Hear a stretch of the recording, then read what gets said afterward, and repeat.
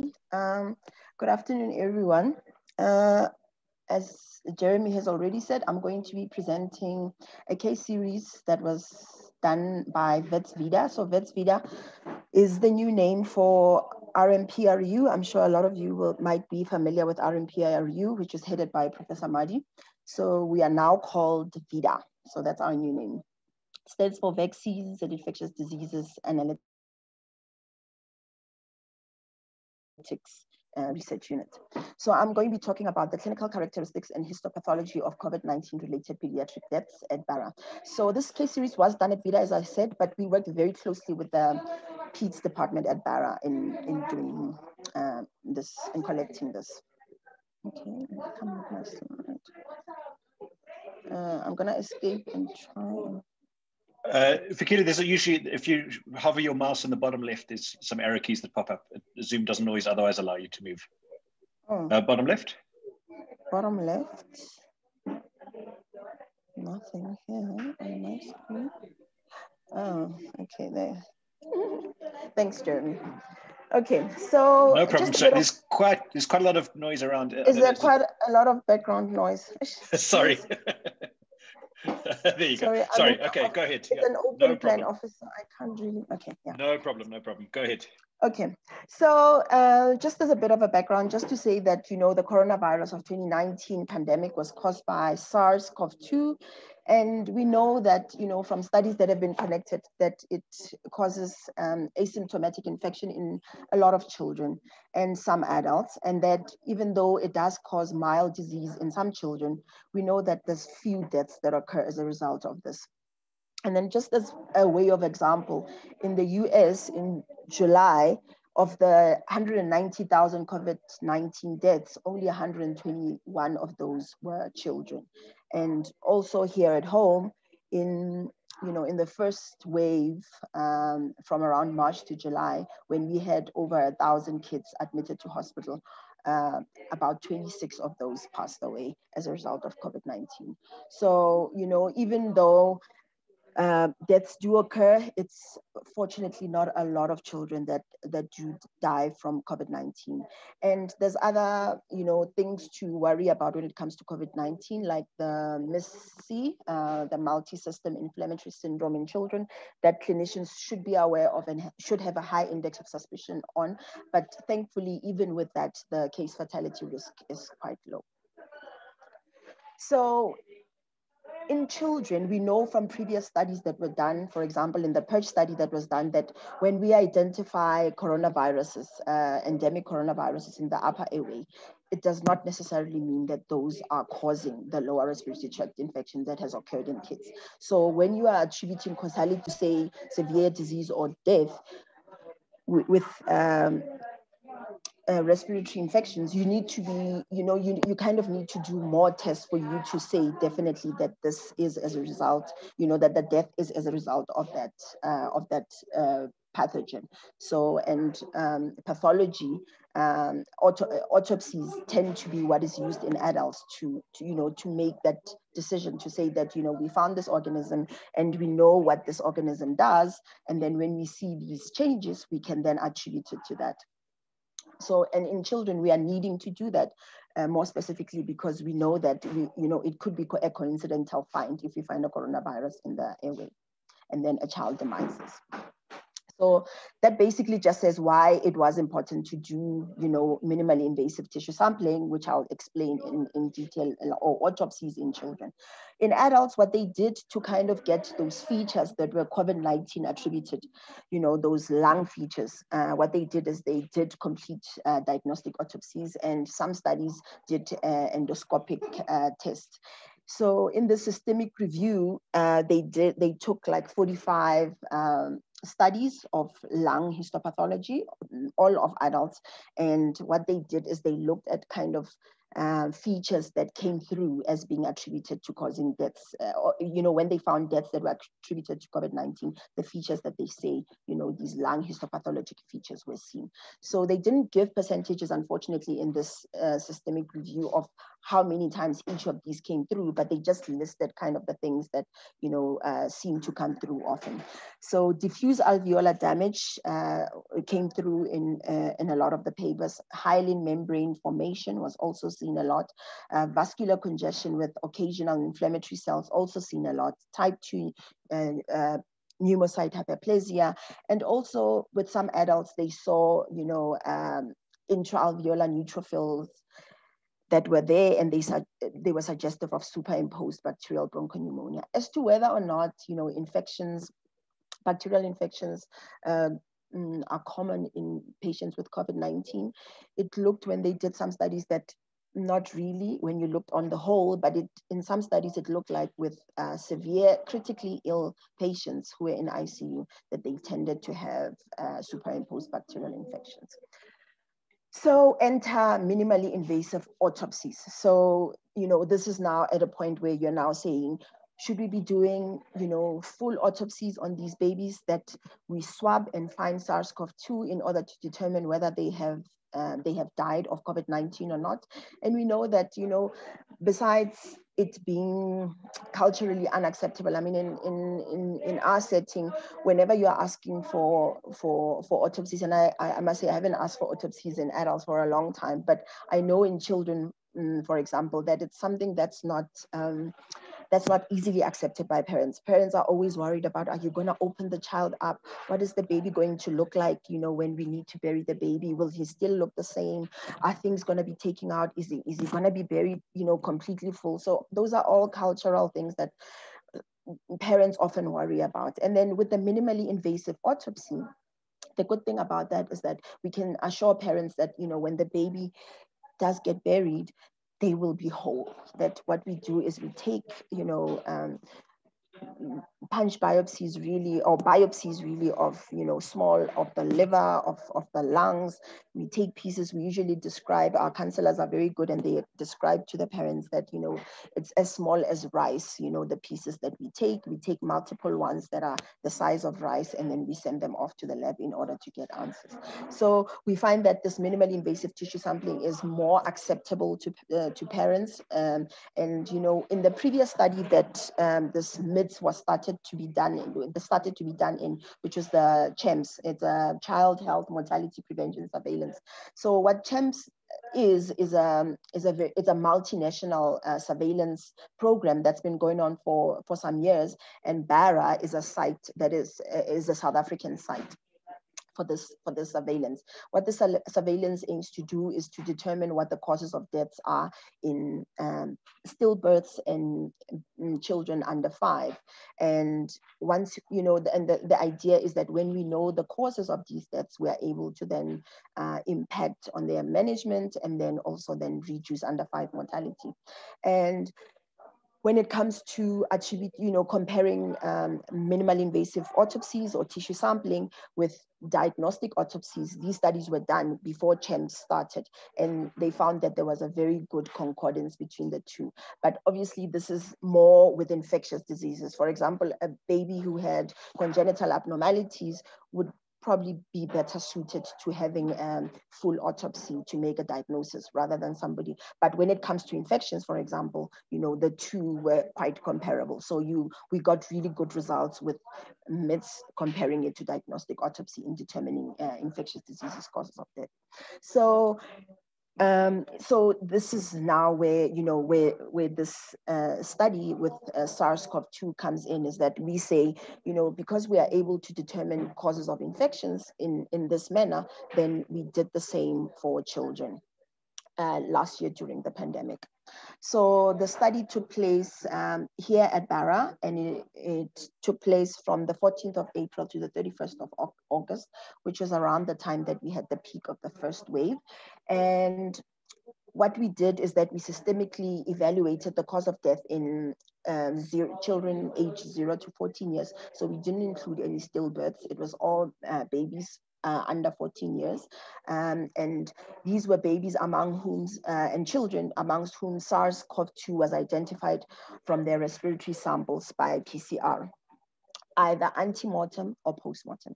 So ante-mortem, what would happen is that at that time, during each child, when they were admitted, would have a swab, regardless of what their admission was for. At that time, in the Peds ward at Barra, you got a screening COVID test. So everybody got a test in that way. And then also, if for some reason a baby came in as a DOA or demise soon after birth, before a SARS-CoV-2 swab was done before they died, then those babies got a post-mortem nasopharyngeal swab. And these samples were sent to the NHLS. However, for those kids that didn't get a swab done, sent post-mortem, but agreed to be in our study, then we also did, as part of the minimal invasive autopsy, one of the tests that we do is we swab all the babies. So in that way, we were able to, to ensure that all the babies got a swab, all the babies that died got a swab, and then from those babies, we were also able to then determine which of those tested positive for SARS-CoV-2.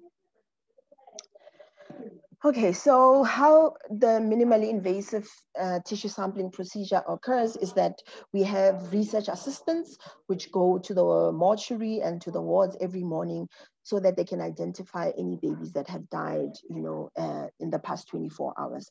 And then once they have identified the babies, the details of the parents are given over to our counselors who do telephonic, recorded consent request from the families. And then once this is obtained, then they then arrange for a formal sit down with the parents for a signed consent. And then, but based on the telephonic consent, we are able to then do the minimally invasive tissue sampling relatively soon after the baby has demised, and then plan to then get a signed consent. So all the calls are recorded.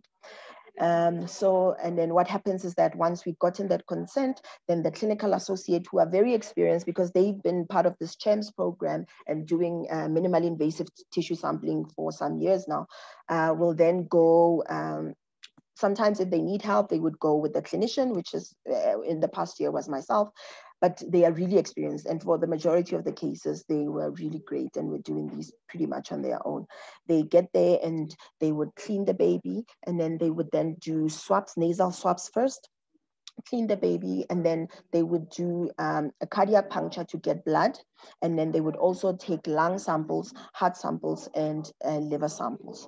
For those babies that fell under the CHEMS program, so as I said before, a CHEMS program is a multinational one, and South Africa has been assigned, but in Soweto, there are particular areas that, CHEMS takes patients from. So if a baby that had demised and was positive for SARS-CoV-2 fell in the CHEMS program, then as part of the CHEMS, so they will then be in both studies, and we would then do a brain sample because that forms part of the CHEMS study, but it didn't form part of this SARS-CoV-2 study that we did. So then they would then take those samples from the babies, and then the blood would be sent for HIV testing. It would be sent for bacterial culture. And then we would also do a molecular test on that sample. And the molecular test, there's a panel of bacteria and viruses that are on that test that would be done. And then the lung samples, heart and liver, would be sent for histopathological examination. And then the lung sample, another part of the lung sample, so they each, have a number of different samples that they have to collect, and then each goes to a different place. And then the second lung samples would then be sent also for bacterial culture and to the NHLS, and then for, again, a separate panel, which is the respiratory viruses, bacteria, and this panel also includes TB. And then the children, as I've said, that fall under CHEMS as well would have brain samples done, and these would be sent for histopathology. So at the end of this, you have parents who have consented, and then you've got a MITS that was done hopefully within 24 to 48 hours, with samples sent both for microbiology, with molecular testing, and as well as histopathology. So just to a little bit about how the PCR SARS-CoV-2 test was verified, or what we took as positive, and these guidelines were from the CDC diagnostic guidelines at the time, and I believe they haven't changed. So whenever a test was SARS-CoV-2 would be positive if on the N1 and N2 targets of the nucleoside capsid gene you had a CT value of 40 or less. And then depending on the viral load, it could be less, far less than 40, and closer to 40 would probably be when your viral load is not as high. And then when results when your test came back with just 1 or 2 N1 or N2 with a value less than 40, then it was indeterminate, and then you would need to repeat the test. But if you had if you had two separate tests that were indeterminate, that was deemed to be positive. And then all results, including the indeterminate, the negative, were still interpreted by a decode panel for us to determine, SARS-CoV, yes, present, and then are we assigning this baby to be a death due to COVID or not.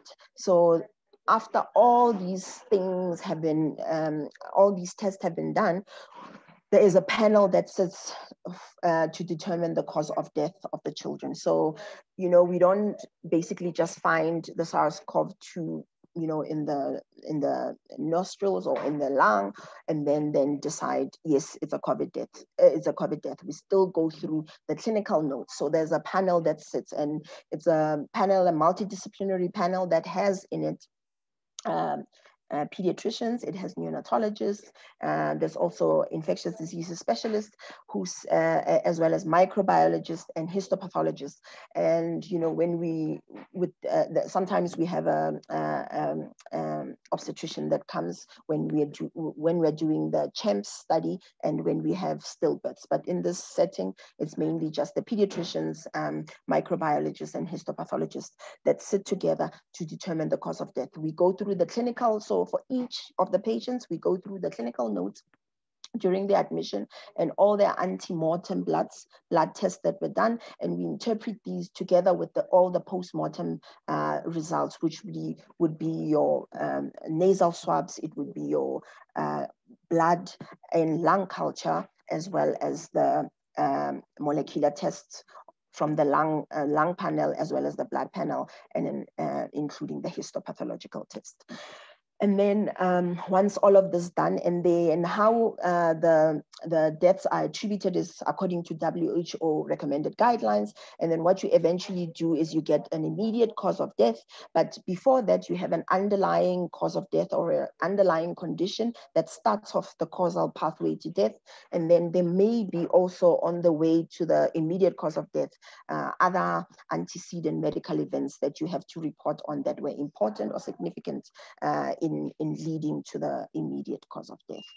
So just as the WHO guidelines recommend, all this data is put together and then these deaths were determined. So this was what was done for these patients. So, in the study period from April to August of last year, the total number of deaths under 14 years of age at Barra was 171. And as you can see, the majority of the deaths that did occur were in younger babies, so predominantly in neonates and in young infants.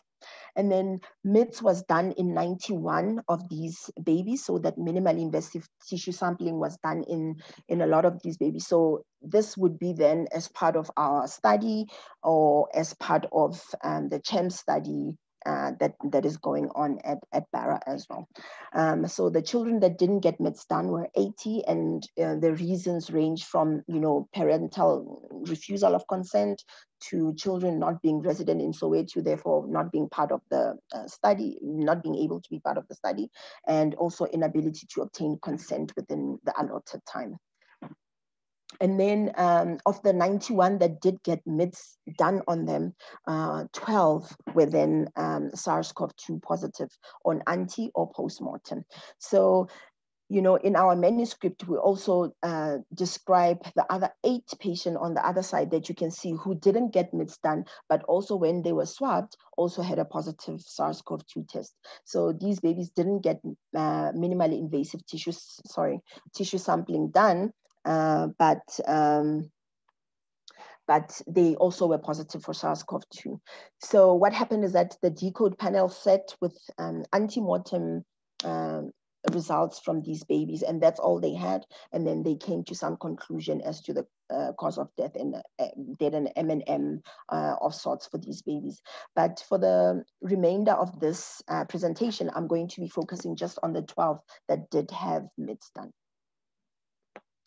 So these 12 patients, they were relatively young. I mean, their mean age was 35 days, which I suppose isn't surprising, as you can see that the majority of deaths at Barra are young, in young babies. Then all of them were HIV negative, even the 2 that were born of women living with HIV, and 8 infants were full term, and the rest of them were born prematurely, and 5 were hospitalized since birth, and thus, you know, had acquired their SARS-CoV-2 whilst they were in hospital.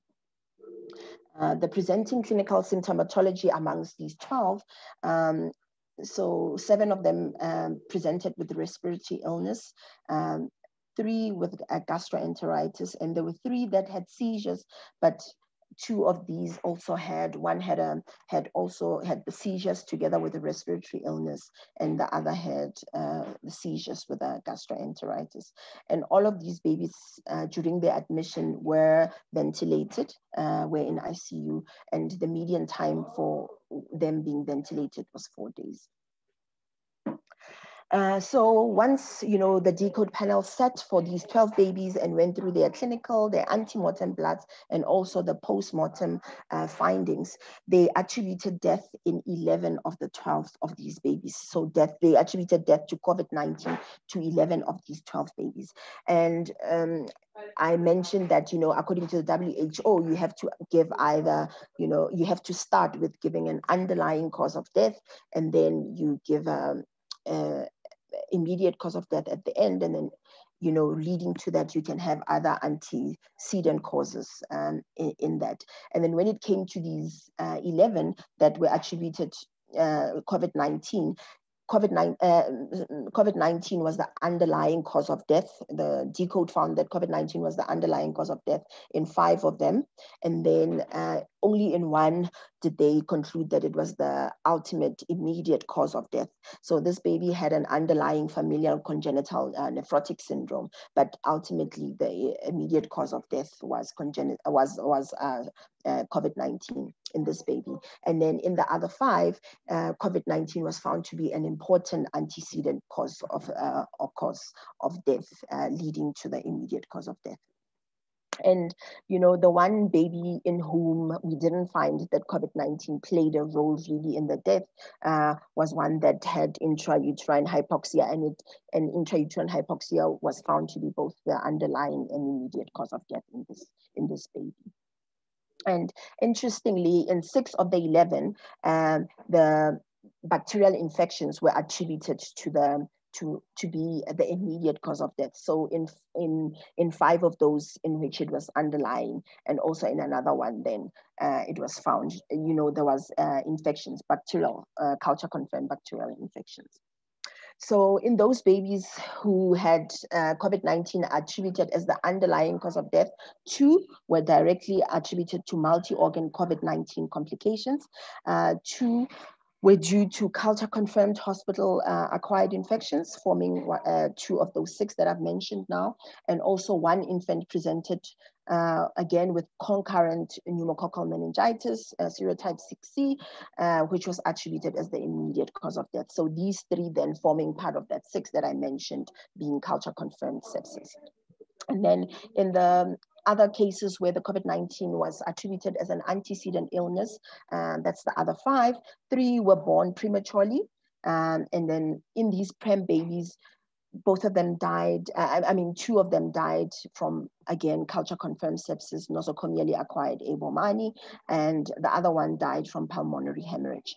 And then one of the babies had diaphragmatic hernia, who eventually also was found to have COVID-19 as one of the antecedent causes of death. And then the last baby was had immediate cause of death was Streptococcus pyogenes sepsis and meningitis.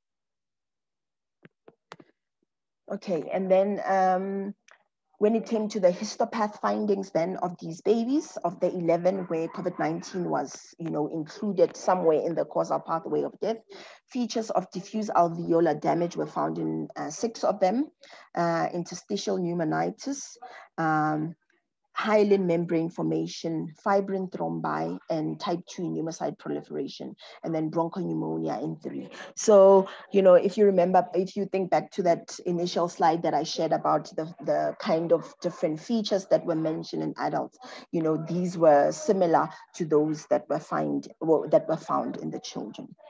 When it came to the few liver samples that we had, we only had 7 of the 11. Hepatic histopathologic changes included submassive necrosis, steatosis, lymphoerythrophagocytosis, as well as cirrhosis. And the heart samples also quite few, like half of slightly more than half of those with COVID-19 associated deaths. And there, the cases had indeterminate myocarditis in one case, and in the other case there was an endocarditis, a myocarditis, and also fibrin platelet thrombi that was seen. And in the rest, the heart histopathology was unremarkable. When it came to the brain tissue, as I mentioned, we only had 4 cases of those, and these would then be babies also that I said fell in both our study and the CHEM study. And 3 of those brains also were normal, and 1 had evidence of cerebral abscess. And this was the baby that I mentioned earlier who had the strep pyogenes meningitis. So, I think the study was, to our knowledge, still the first case series to report on, findings from histopath in children in particular. And that being said, it still is a single center study, and that kind of limits what you can infer from our findings. But this also, I think, needs to be taken into context with the fact that globally there really are few children that die from COVID. So it makes it difficult to then have a big study. And also, postmortems rarely get done in low-income settings, full autopsies, and I think this minimally invasive sampling was good, but it also is limited in how much you can say about it, because you don't look at all the organs, particularly in our setting, because we also focused on the lung, which is what a lot of adult studies have done as well. But when you do that, you do limit being able to get a fuller picture of whether this is a multi-organ disease in children or not, and then it makes it difficult for you to be able to make those observations. And then, and I mentioned also that we did find some changes in heart and liver, but it was few, and we can't make any inferences on that. So in conclusion, we know that COVID-19 rarely causes death in children. But I think from our study, we can say that, we've provided compelling clinical and histopathological evidence that COVID-19 deaths do occur in children. And our surveillance was for children under 14. And, we found 12 where, we did MITS on and they had positive swabs, but only 11 once the decode set, did we attribute COVID-19 to those deaths. And as mentioned earlier, they are relatively a young group of children. And, we can't really say why this is. I think one of the reasons really could be that, there are more young deaths that occur at Barra generally, and but we couldn't really make more of that from this. And also the lung histopathological features that we saw in these children were consistent with those that have been reported in adults. This kind of strengthened the reasoning in saying that the deaths were COVID-19 related. And also the lung and heart changes had been reported in adults were similar to those that we found, but we had very few, and it was difficult for us to make any conclusions based on that. And the fact that there was so over half of the COVID-19 associated deaths had culture confirmed bacterial sepsis associated with it, it may be that there is a possible causal role of bacterial infections in fatal COVID-19 in children. As I mentioned earlier, in adults, it's been shown in some studies that those critically ill patients do tend to have co-infections with bacteria. And, it might be the case also in these sick children. And an important part, I think, of the study is that, it highlights how useful minimally invasive autopsies or minimally invasive tissue sampling can be in determining causes of deaths, particularly as a result of infections, not just SARS-CoV-2, but other infections as well in children, because it is practical, it is culturally and socially acceptable. And yeah, it makes it easy to able to determine that. And I think that's it. Great, thank you very much. Thanks. Thanks, Fikile. It's really helpful. And as you said, some really important data that's coming out of the unit in your team. Well done. Oh, there's lots of questions that are coming in, so I'm going to hit some of them as they come in. So, cool. From Dr. Spencer saying, do you think that the absence of maternal antibodies might have been important in the deaths of these children? I suppose particularly the very young ones. Prof, we didn't. The thing about our data is that we tried to go back and get some info on some of the moms, and I think that was probably something that it was a bit of a bummer, is that we couldn't always get info on the moms.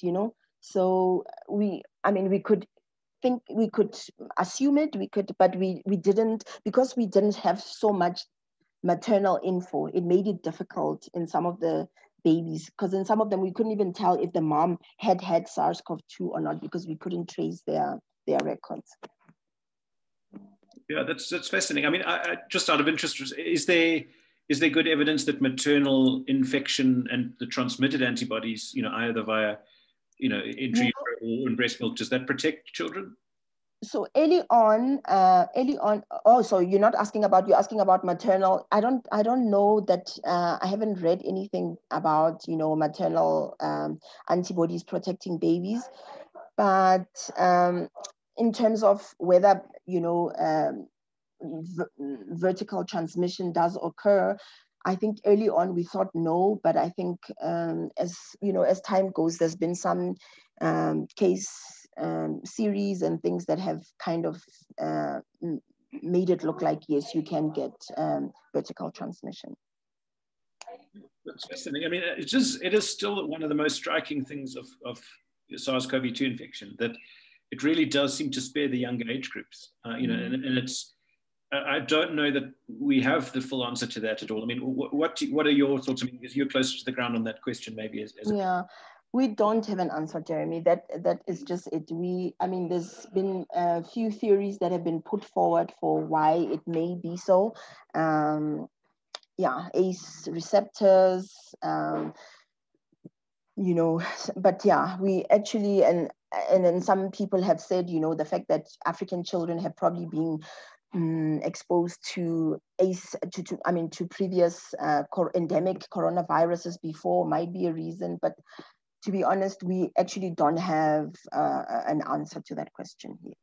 Yeah, and I wonder as well how much of it's, because it does seem to hit the people in proportion to their sort of vascular age a lot. If you look at the adult population, and in terms of the cardiovascular risk profiles and age being the two big groups, and I wonder if groups as well, that those are not features, but it's odd for respiratory virus to spare children, and completely, in such a big way. Yeah. As horrible as this pandemic's been, imagine if it had been killing, neonates and young children as well. It's been a saving grace, yeah. And Nosisa's on the chat saying, making a very good point, that the high rate of prematurity in this cohort as well would limit the transplacental transfer of antibodies. So I think that's a good point too. It's a, yeah. And Nosisa's asking, do we know what the histopath picture of pneumonia looks like? Any concordance with that of SARS-CoV-2? Nosisa, do you mean other?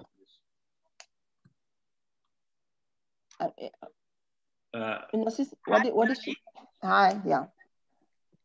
No, I was just asking, like there was a high rate of concomitant infections in the patients. So Yes. do we know what that histopathological picture looks like just from the literature, and whether there's any concordance with what has been found for the histopathological picture of SARS-CoV-2? So I think the cool thing about, having done this here is that we have also the CHAMPS data, and a lot of the people that sit on the CHAMPS decode panel also said for this. So we have that data about, the pneumonia and all of that happened in children before, SARS-CoV-2 in years prior to 2020. And then in the changes, the DAD and the hyaline formation in older children, that aren't PREMS, all of that is more seen in SARS-CoV-2. So I think, we can say from that, these are different findings from what we've seen previously with children presenting with just pneumonia. Yeah, good. And then one of the other questions coming in about was MISC, MISC. Do you think any of that could account for some of these findings, or are these all, do you think, acute SARS-CoV-2 infection? Yeah, they were all acute, and we didn't, none of these did we attribute to MISC. Yeah, none of these children. Okay. And then there's a question about the submassive necrosis that was seen. Was that, how many people was that, and was it just one? Because that's quite an unusual... I think it was one. And we also didn't get a lot of your liver changes. So, a liver sample sent, and I think we had only 7 of the 11. Okay, interesting. Yeah. And I can only concur as well with this, this minimally invasive procedures at the time. I think that we struggle with it in the adult world as well, where at least by the state sector, the autopsy time is so long. We often get permission from the family to do an autopsy in principle, but then if they hear it takes 1 to 2 weeks, maybe more, to get the body back, then that's often quite prohibitive. But as you said, I think that families are often very much more willing to permit a minimally invasive procedure because it doesn't delay the process. Doesn't delay the burial. It doesn't. Yeah. And we seem to get a lot more answers that way. And as you said, surprising how good they can be, especially in infectious diseases. If you're able to target it. And then someone on the chat has I'm going to type it into the chat here as well.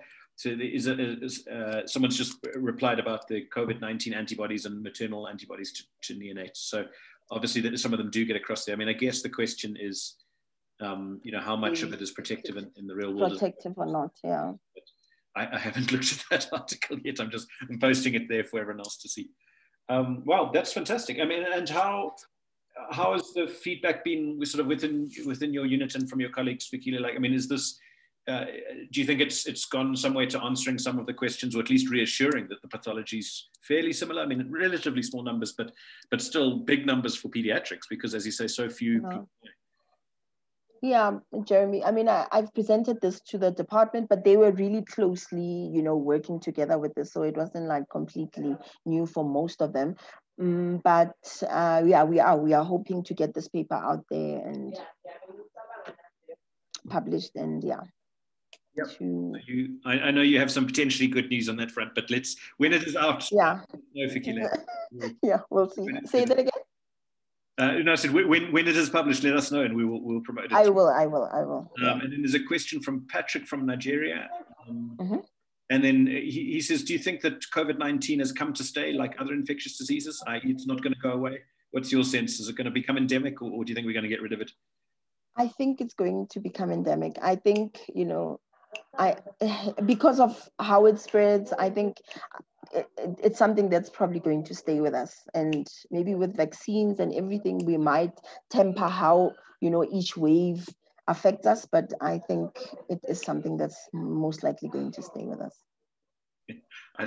I suspect you're right, at least in the medium term of several years, at least, if not longer, as you rightly say. But vaccines. So let's hope we can move on that front. All right, I think that's it from the questions that have come in. Thank you so much, Fikile. That's really helpful data, and well done on getting some really robust and helpful data from from our setting, because that's, as you say, often we don't have, and we have to extrapolate from other countries, and also we don't intrinsically a lot of kids in general. So that's really awesome work.